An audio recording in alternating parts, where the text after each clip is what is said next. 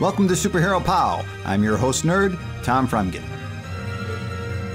Superhero fans of a certain age are beholden to the greatest and at the same time the worst superhero show of all times, the Superfriends.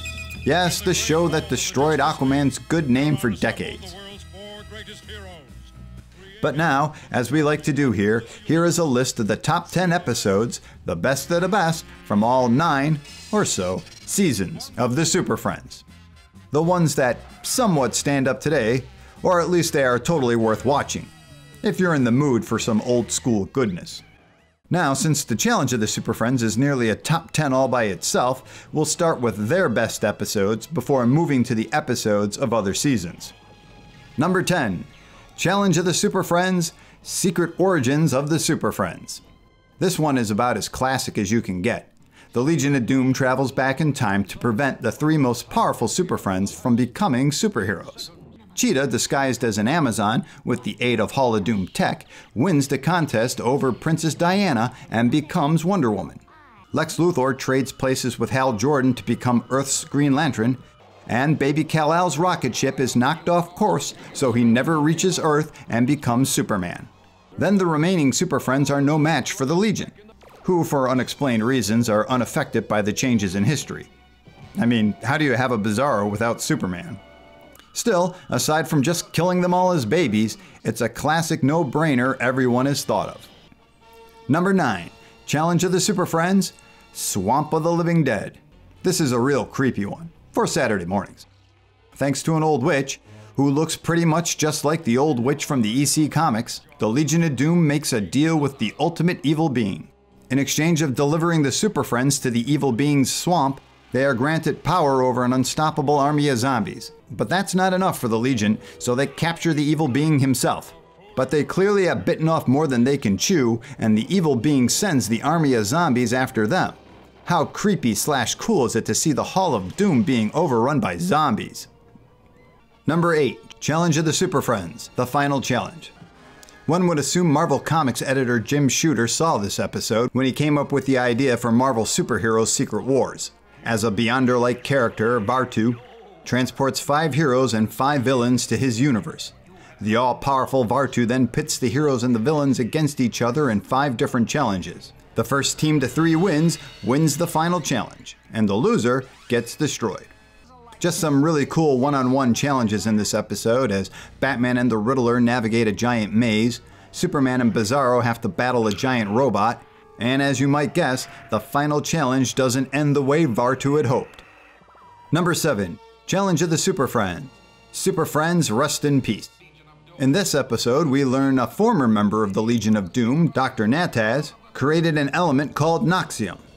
Noxium has the ability to kill all the members of the Superfriends.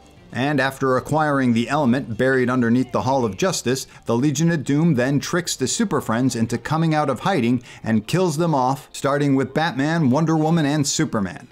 It's probably the only Saturday morning cartoon episode where you'll hear people say, they're dead, over and over again. Now, while the logic of Noxium is shaky, you gotta admit it's pretty cool to see the Legion of Doom pick off our heroes one by one with their mega weapon. Number 6. Superfriends, Attack of the Vampire. Now at first blush, vampires on Saturday morning cartoons doesn't sound like a good idea, with all the strict rules about violence and blood. But this episode managed to be pretty damn creepy, for Saturday morning, as Dracula rises from his grave. Unable to bite anyone, he has a special power to turn people into vampires. Then they all get vampire eye beams and turn an entire town into vampires. When Superman shows up to save the day, Dracula turns him into a vampire, giving new meaning to the words, "We're so totally screwed." Seriously, that is a pretty creepy looking Superman right there. Number 5. The legendary superpower show, Darkseid's Golden Trap.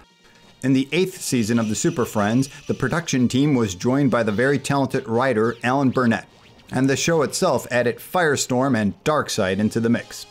In Darkseid's Golden Trap, Burnett's plot revolves around gold kryptonite, the kryptonite that will remove Superman's powers permanently. The kryptonite is up for auction, and check out Darkseid's bid. One bleen?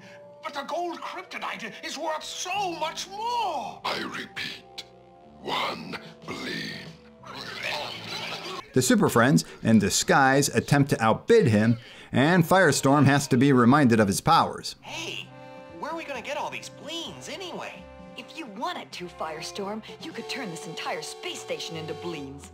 Oh, yeah. This is just a great episode using DC lore and Darkseid, one of Jack Kirby's greatest creations. The show continues with Darkseid capturing the Super Friends and using them as bait to trap Superman and expose him to the gold kryptonite.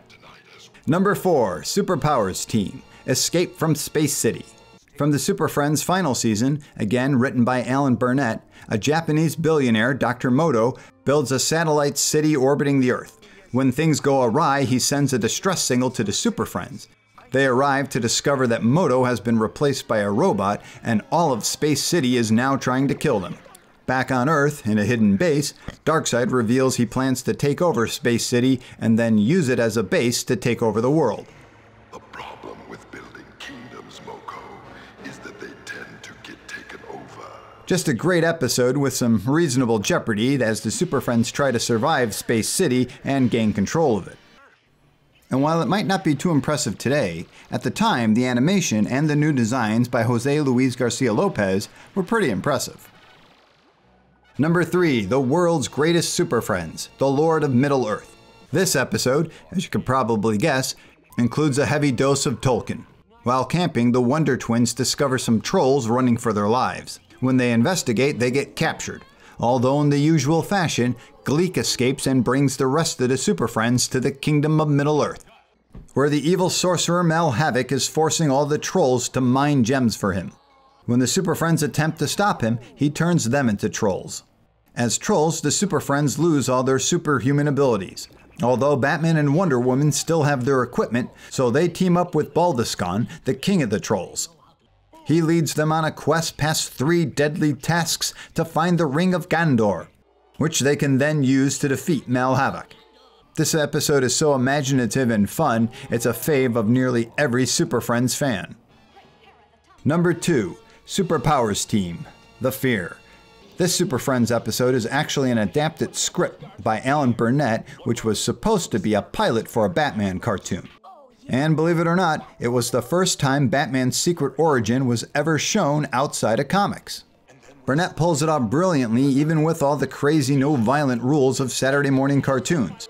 The story itself is about how Scarecrow discovers Batman's fear of Crime Alley, the place where his parents were killed. And for the first time, Scarecrow is able to manipulate Batman and paralyze him with fear.